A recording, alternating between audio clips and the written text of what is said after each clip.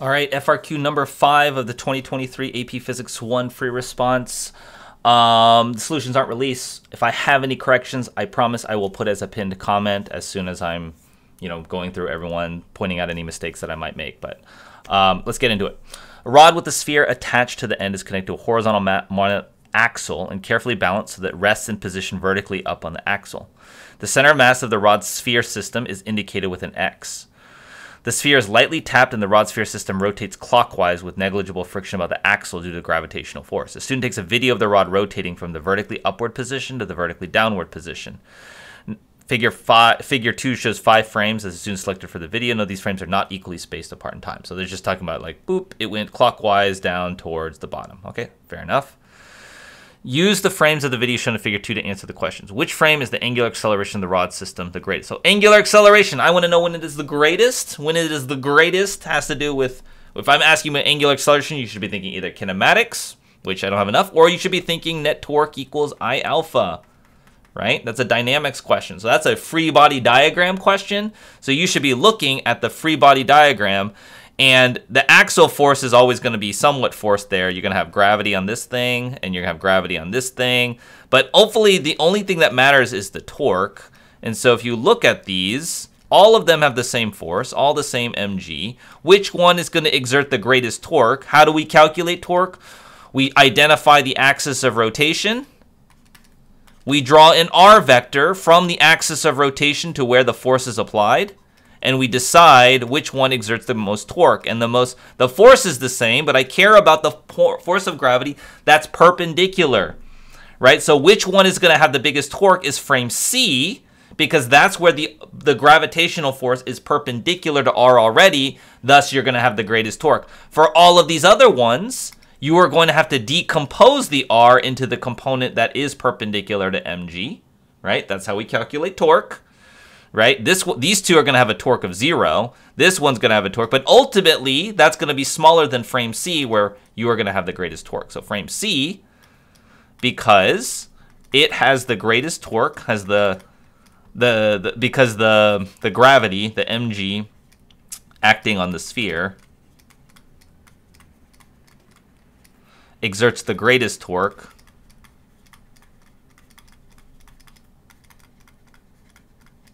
Because it is perpendicular to the, I don't know what you call that. Some people call it line of action. I don't know. There's various words, but perpendicular to the r vector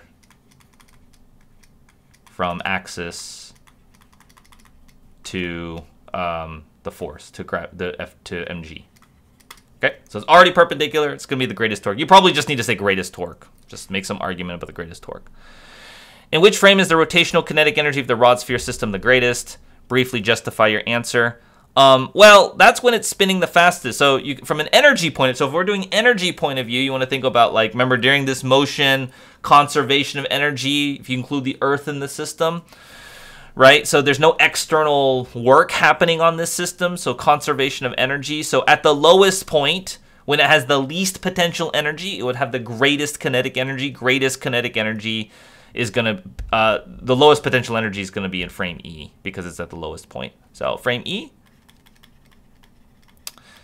And that's because it has the lowest gravitational potential energy, which means it has the highest kinetic energy.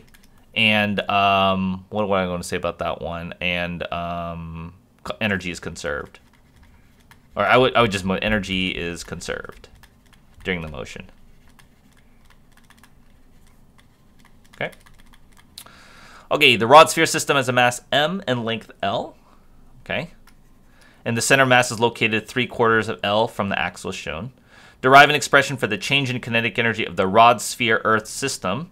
So this is really important when they define the system. That means we're including gravitational potential energy and any kinetic energy we got from the moment of frame A to the moment shown in frame E. Express your answer in terms of M, L, and fundamental constants as appropriate. Okay, so let's see. The rod sphere system has a mass M and length L. Now the rod.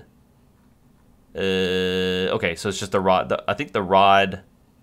Oh yeah. Okay, so. All right, so we have a rod sphere system here. We have this rod. We don't know how the mass is split up, but I guess that's okay. What I would do is the change in kinetic energy. So if you think about it at the very top, let's kind of like look at the scenarios here. I'll do it up on here because it's probably a little bit easier to see from frame A to frame E. So down here, actually where the axis of rotation is probably where I want to put the lowest part here. Okay, so that is H equals 0 for my gravitational potential. So when we do work and energy, we say what kind of energy we have here. Well, we have no kinetic energy because it's not moving yet, but we do have gravitational potential energy. Now, what's the distance from there to there? That is L, and then this is 3/4 L. So from our reference height here, oh, actually, sorry, this is 3/4 L.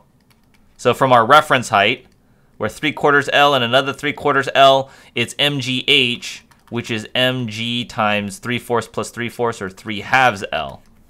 Okay. Then down here at this reference height of 0, we don't have any gravitational potential energy anymore. We only have kinetic energy.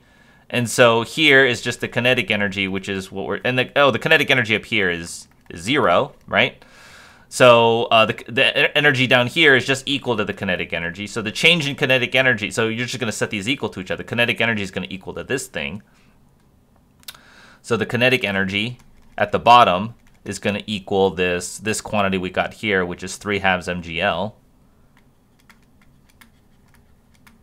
Okay, and that is the change because the initial kinetic energy is 0, so the change in kinetic energy is going to be equal to 3/2 mgl minus 0, or just 3/2 mgl. Briefly explain why the rod and sphere gain kinetic energy, even the Earth is not included in the system. Okay, so if you don't include the rod and the sphere in the system, then we're saying that the gravity, the gravity is not part of the system. The Earth's not part of the system. Gravity is not an internal force. Gravity will do work on the system. So if the Earth's not included in the system, then the work is no longer 0. The work is due to work done by gravity, due to gravity, because gravity does work on the system. So the work done by gravity